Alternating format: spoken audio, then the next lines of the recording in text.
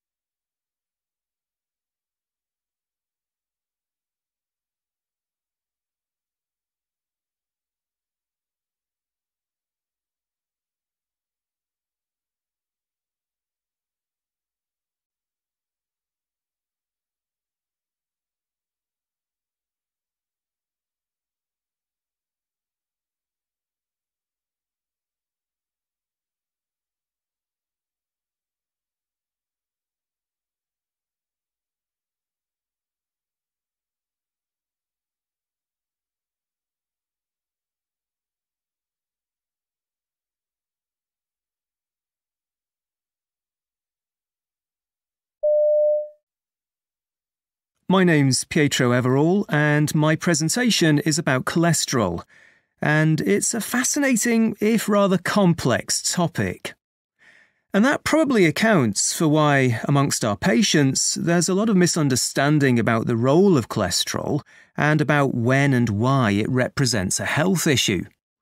To my mind, this largely results from the rather loose use of the word, particularly by journalists and others, that leads to cholesterol being perceived as a bad thing in the patient's mind. As doctors and nurses, we have to find a way of telling our patients exactly what cholesterol is, in simple terms, and why it's important, and that means going back to the basic science. It's long been established that cholesterol, by helping to move fat around the body, taking it to the organs that need it, is essential for health, that without it, the body wouldn't be able to function. But when it becomes oxidized or damaged, cholesterol can contribute to the buildup of plaque in the arteries, increasing the risk of heart disease and stroke. So we often talk to patients about good and bad cholesterol as a way of avoiding more technical definitions. Because there are different types of cholesterol particles. For example, low-density lipoproteins, often called LDL particles, are more likely to become oxidized and contribute to buildup of plaque, whereas larger, high-density or HDL particles are less likely to.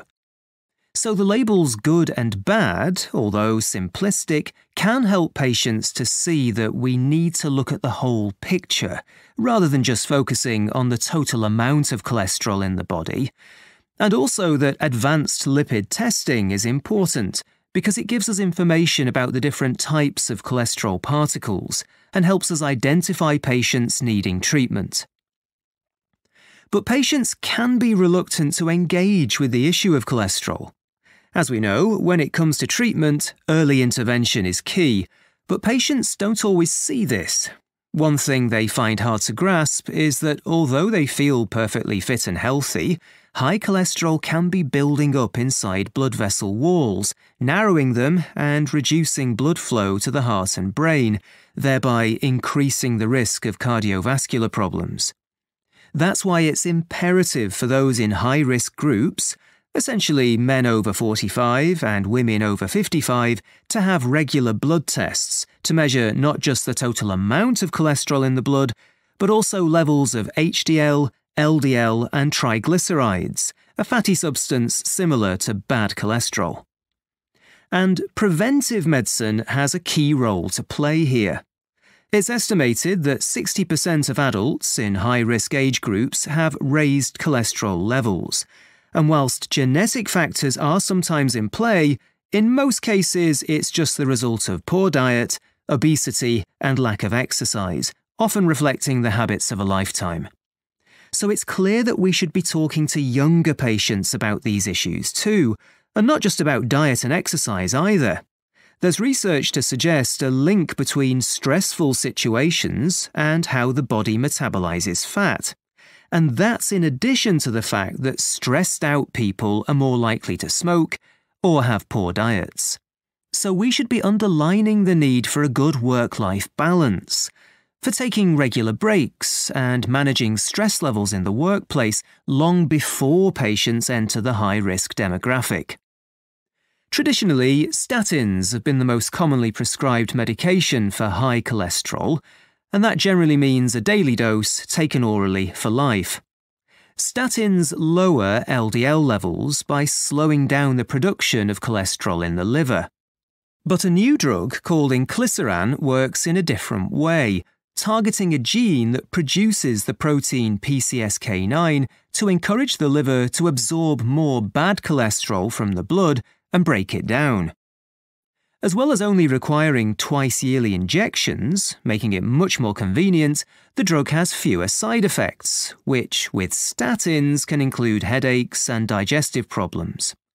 And studies show that treatment can reduce cholesterol by up to 50% in as little as 2 weeks. The drug's an example of what's called gene silencing. This is a unique mechanism that aims to disrupt the delivery of messages sent out by a gene that can cause illness, in the case of cholesterol, of the protein PCSK9. It doesn't touch the gene itself, an idea about which people do get nervous, and it bears no relation to things like gene editing, which also gets a bad press. The first such medication was a drug called Paracetamol that was licensed in 2019 to treat amyloidosis, and work is continuing on similar drugs that could treat things like Huntington's disease and preeclampsia. So in rolling out these injections to control cholesterol, we could be looking at the future of how all disease will be treated.